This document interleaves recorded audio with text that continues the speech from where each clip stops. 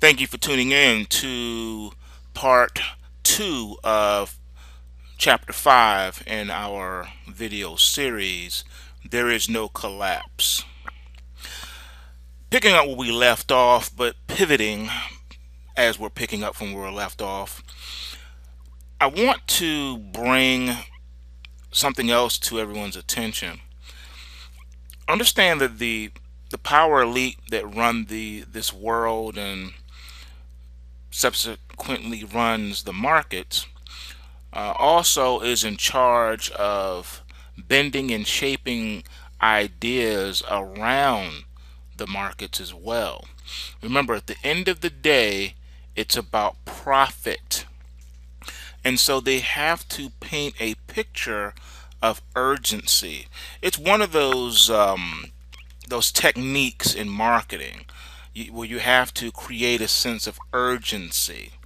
All right, that's selling 101.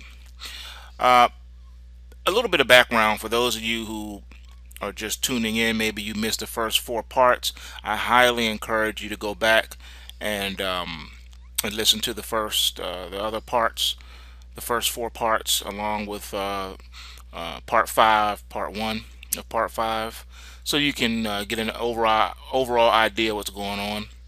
But a little background about myself. I worked on Wall Street. I designed trading systems for wealthy clients, designed specifically for to cater to their needs, whatever it was they were trying to do, whether they needed to hedge themselves in soybeans or if they needed to do something in crude oil, whatever the case may have been, Apple stock, you name it. That's what I did. I've worked, excuse me, I've done a couple of things. I also worked in law enforcement, and I also worked in insurance and the healthcare side of things. So I've done quite a few things. I've done a lot in my life. You'd be surprised. That's why I can speak so authoritatively on various subjects, because I lived it. Also, I like to fashion myself as a sort of a journalist slash historian, if you will. Of course, amateur, because everything I do, is self-taught and stuff. I'm not saying professional, but I've made it my life's work to interview all sorts of people that I've ever come in contact with. Um, and I've known a lot of people, worked with a lot of different people from all walks of life, including celebrities and including powerful business people and high up in government, you name it. And working in law enforcement, you meet a lot of people and learn a lot of things too. Some of which I can actually share with you, but I'll leave that for another set of videos. And that's how Homeland Security is pretty much swallowing up all the local law enforcement under the umbrella of Homeland Security. But we'll leave that for another set of videos. I want you to look at this picture right here. This picture, for those of you who don't have children, or maybe you are never played video games, this is Mario, okay? And this is little Yoshi. Isn't he cute? He's adorable. And that's one of your little flying, what is it, Zumbas or turtles, whatever. Turtles happen to be my favorite pets, by the way. I love turtles. But as you look, it says betrayal. You traitorous swine. Mario basically used Yoshi to hop, and then he betrays him by jumping off of him, basically bouncing off of him, and letting Yoshi fall to his death, basically. Alright? Mario knew what he was going to do before he did it, and he used little Yoshi to get him to the next level where he was trying to get to.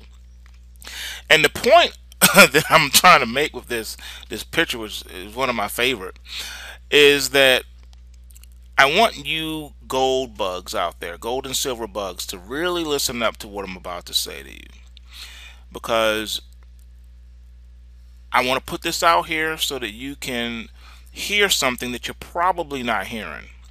Now, before I move forward, I'm going to tell you I love precious metals. I love gold and silver. I own gold and silver, okay?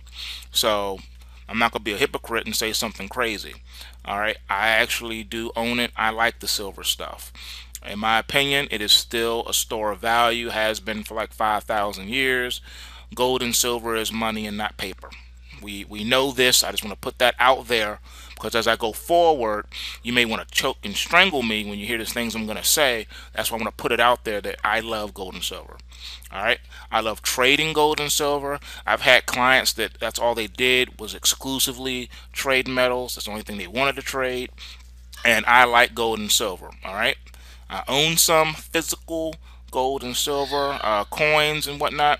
I do own physicals. I have it in my possession, not in a storage locker or in a safe or somewhere offshore. It's in my possession because, as you know, how does it say? Possession is nine-tenths of the law, something like that. Bottom line is, if you don't have it in your hand, then you don't own it. Okay, so I know all that. Just want to clear the air with that going forward. I love gold and silver. I trade gold and silver for myself and for my clients as well, and I also buy and accumulate. So I do own the physicals, and I have no problem with that. I also trade the paper markets because they're easily tradable because they're rigged and manipulated, so you can pretty much get an idea of how to trade it because it's there. We'll get into that too. All right, so I laid the groundwork. Now I can move forward and hit you with the hard stuff. Okay, here we go. I believe that based on what I have seen, what I've heard, and what I know, is that the majority of the public is being deceived and manipulated into accumulating gold and silver under false pretenses. Now, let me break it down further. As you know, in this series, we've been talking about, in our last segment, fear porn. They're using fear and end of the world apocalyptic scenarios to get you to buy more of their wares. You go to their seminars, you're stacking, which is nothing wrong with stacking. Stacking is good in good and bad times. It doesn't matter. But the point I want you to really hear me out on is what they're doing and how they're manipulating your conscience and your emotions through apocalyptic forecast. Ooh, the dollar is gonna die tomorrow. It's gonna die in a month. It's gonna die in a year. Oops, no, I meant next year, the year after that. No, the year after that. Just stringing you along, having you to, and everyone is selling gold and silver of some sort now, or selling some book or tape or series of lectures, you name it. The gold and silver industry is huge, and I'm not talking about just the market, the tradable paper markets like the GLD and the SLV ETFs. I'm talking about, from futures to the forex where you can trade spot. It used to be able to trade spot here in the States. Now you can only do it overseas if you're overseas person. But it's a huge industry in and of itself. You have people that I respect, okay, like Peter Schiff and Gerald Salente and all these other people on YouTube and everywhere. They spout it. That's all they do. They pump it and they want you to buy it. And that's how it is. Anyone who makes money off of it obviously has a vested interest in you buying it. I'm just saying. Now, again, let me preface it by saying that there's nothing wrong with stacking, all right? But you need to understand how you're being manipulated. Like, for instance, I'm going to go out on a limb and tell you that it has become just as shameless as CNBC was back in the late 90s and early 2000s, how they would say to you such and such, you liked, XYZ stock at 100, you're going to love it at 20. Instead of telling you to get out when the thing lost 10% of its value, they tell you to hold on and keep buying. Dollar cost averaging is what they like to call it. And really, it's foolishness because what's happening is they're selling to you because they're getting out and you're buying on the way down. That's what the rich do. That's what the elite do. All right? Okay. And it should be noted that as far as the gimmicks that are used to get you to feed into the hype, I think is terrible, especially in the trading aspect of things. I've noticed that when the markets were falling, and obviously in a bear market, they told you that you should be buying in the paper markets, and that was just terrible advice instead of letting you know that it was apparently accelerating in a long, protracted down market. And that's the same thing that CNBC and them did back after the NASDAQ bubble bursted in 2000. They were in denial. I remember when Fannie Mae and Freddie Mac was collapsing. I remember warning people back when Fannie Mae was like at $90 a share, and I was telling people they needed, to come to terms that it's bearish, it's in a bear market, and they need to take profit and or position themselves on the short side. And I was laughed at because the housing market was on fire and everybody was making money hand over fist.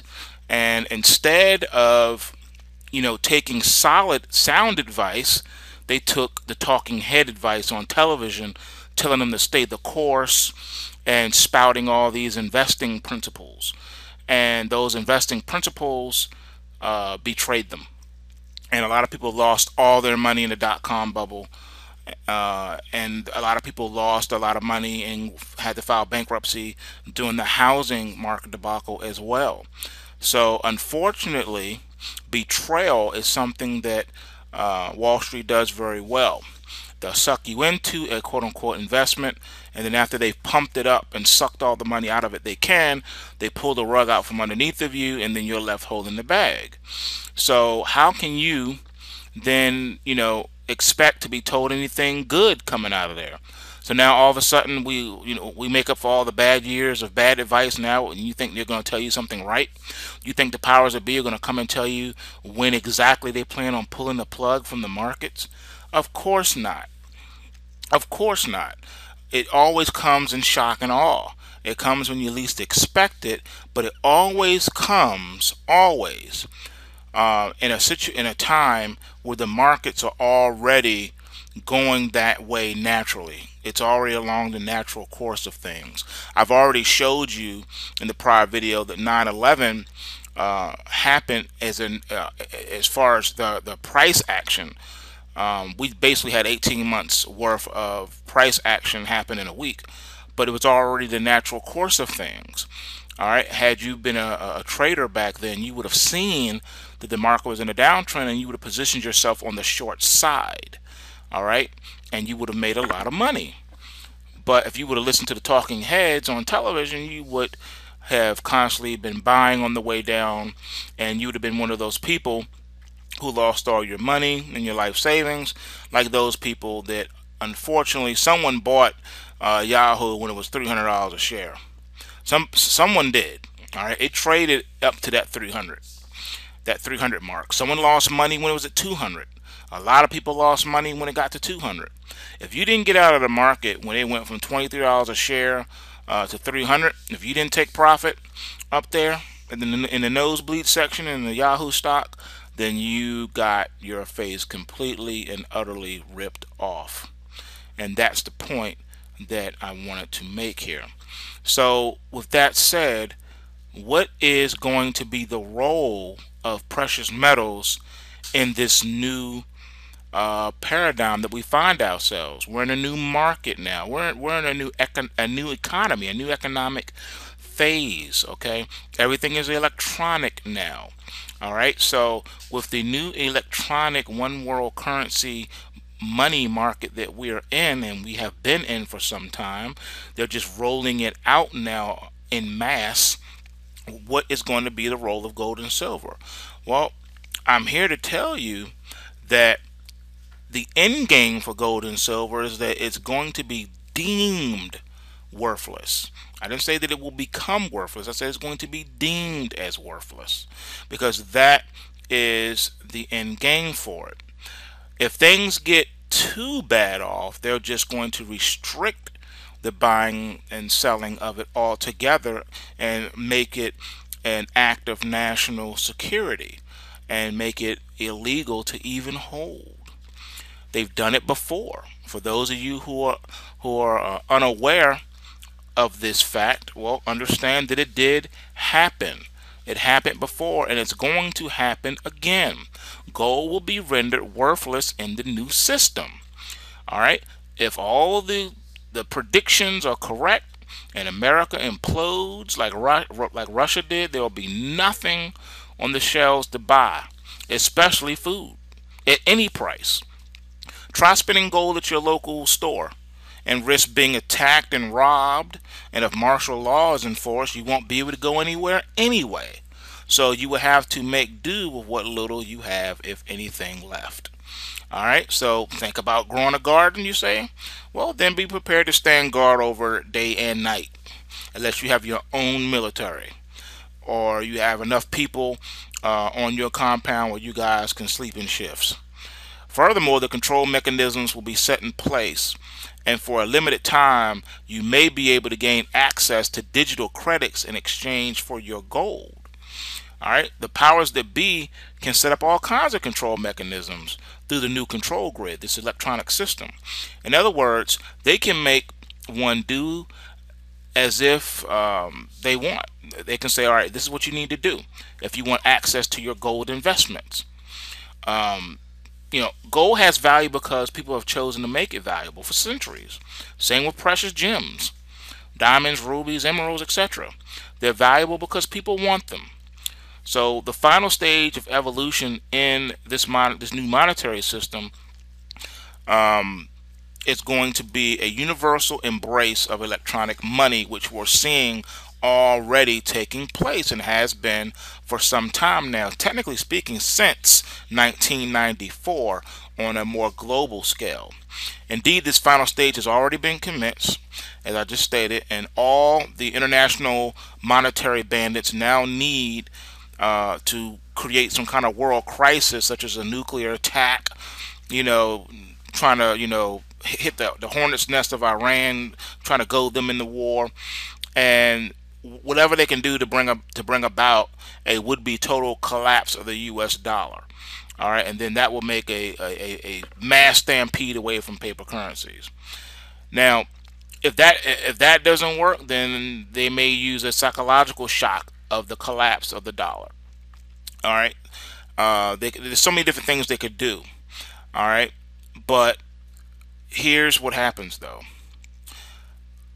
If something like that were to happen to the U.S., then electronic money will effortlessly replace paper money as the new cashless money system of the world. Eventually, countries around the world will be trapped with debts they could never repay and would thus be at the mercy of the central bank in their area. All right, they have a grand design to financially enslave the masses. All right, and that would permit them to impose their dictatorship over the whole world. That's what they want. The central bank system is that control grid. That's the system that's in place. Remember, in 1933, the U.S. government enacted legislation at the time prohibiting American residents from keeping gold coins, bullion, or gold certificates in their possession. All right, gold coins were demonetized and were no longer permitted as legal tender, and they could not be used as money. If anyone was caught with such gold after a certain date, he could be fined $10,000 or be imprisoned for 6 months. Now, in exchange for the gold coins and bullion, the Federal Reserve Bank, which we know is a private bank, they offered paper currency by way of U.S. dollars with an assigned numerical value of $20 for every 1 ounce of gold. Most Americans rushed to exchange their gold for paper currency at that time. But those who were aware that they were being ripped off, all right, they didn't. All right, some of them even shipped their gold away to Swiss banks. Now, it is significant that the British government also demonetized gold coins in the same year as the U.S. did. All right, and you need to make a note of that. A lot of people, they don't talk about that, but they did so through the simple expedient suspending of redeemability of the sterling paper pound into gold. It's just that easy for them to do. Wave of a hand. Now, I want to bring it to today. All right. The Chicago Mercantile Exchange has recently done the same thing with futures contracts that are non-redeemable to physical. In other words, you can no longer have the option of taking delivery on your futures contracts. They are instead settled in cash. And that is a fact. And it's been that way for several years now. All right? So you can't even do a workaround and go around the system anymore. They've shut the door. You've been blocked off.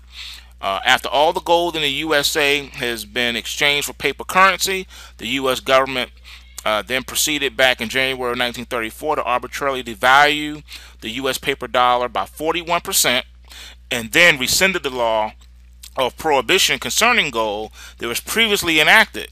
And the American people rushed back to exchange their paper currency for gold at the new exchange value of $35 per ounce of gold. In the process, they were robbed of 41% of their wealth.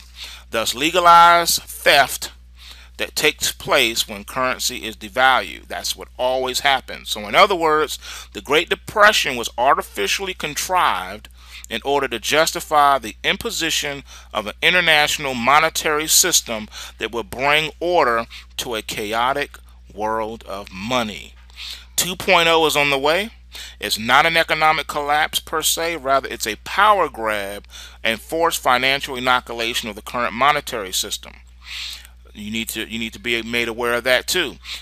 In April 2002, U.S. Congressman then Ron Paul sent the following letter to both the U.S. Treasury Department and the Federal Reserve Bank, which incidentally is a privately owned bank. We've talked about that, asking why the International Monetary Fund prohibits gold-backed currencies for its member states. And I quote, I am writing regarding Article 4, Section 2B of the International Monetary Fund's Article of Agreement. As you may be aware, this language prohibits countries who are members of the IMF from linking their currency to gold. Thus, the IMF is forbidding countries suffering from erratic monetary policy from adopting the most effective means of stabilizing their currency. This policy could delay a country's recovery from an economic crisis and retard economic growth, thus furthering economic and political instability. I would greatly appreciate an explanation from both the Treasury and the Federal Reserve of the reasons the United States has continued to acquiesce in this misguided policy. Please contact Mr. Normal Singleton, my legislative director, if you require any further information regarding this request. Thank you for your cooperation in this matter. Ron Paul, U.S. House of Representatives, end quote.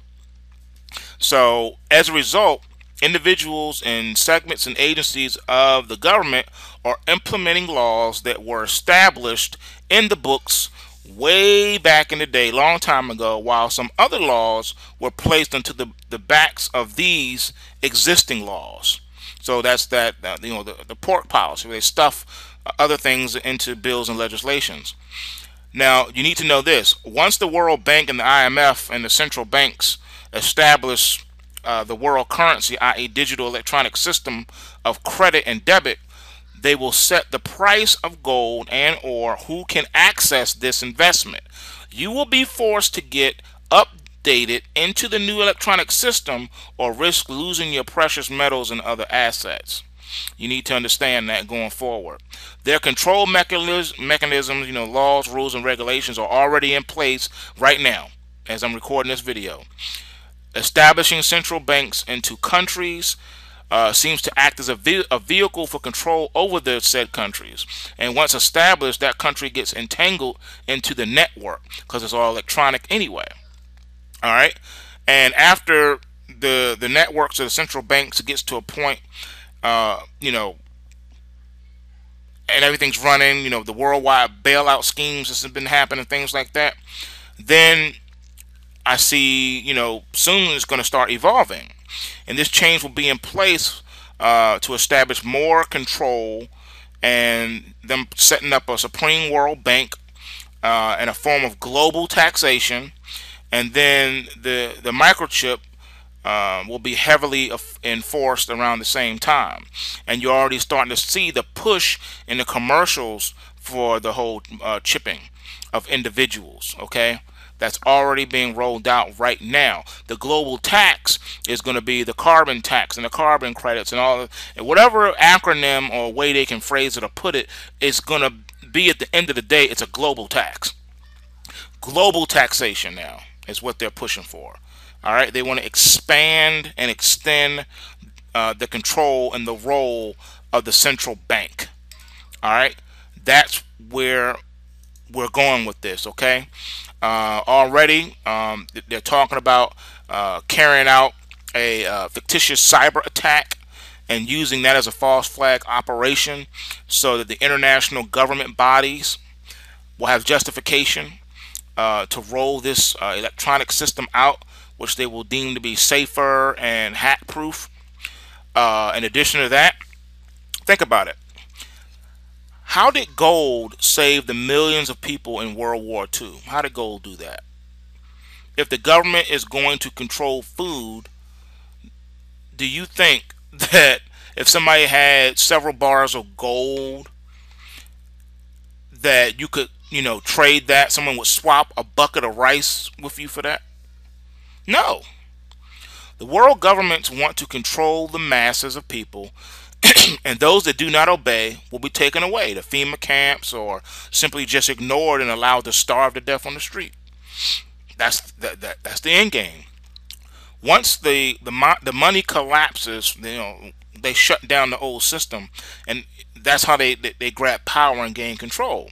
And they won't let anyone deal in any of the old currencies. Everything's going to have to be electronic, and you're going to have to be chipped, and that will make you a virtual slave going forward.